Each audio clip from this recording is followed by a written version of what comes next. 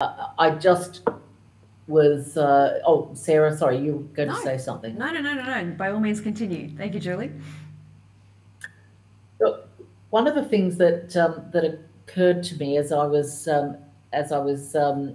talking, I'm aware from previous reviews that there have been, and I did mention in my discussion that if participants had shown that they'd had difficulties in the past managing their budgets, that the agency could take that into account.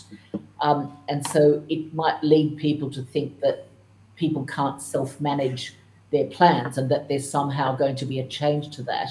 There's absolutely no change to a participant's ability to self-manage their plan or to request that they self-manage their plan.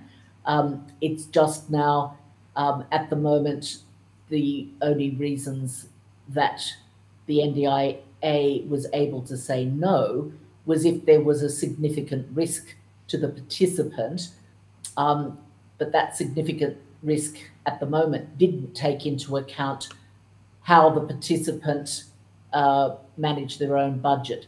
And that's the only change that's made. So for participants who are managing, the majority of participants who are managing their plans very well, there's absolutely no change at all. And there's to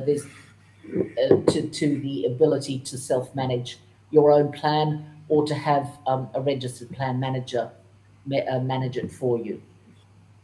Great, thank you, So Julie. back to you, Sarah. Sorry, that's a bit of an interpolation. No, that was perfect, because the question that we had, you beautifully jumped in and wrapped that up around would self-managed plans still be available. So you're on the ball and you're ahead of all of us. So thank you.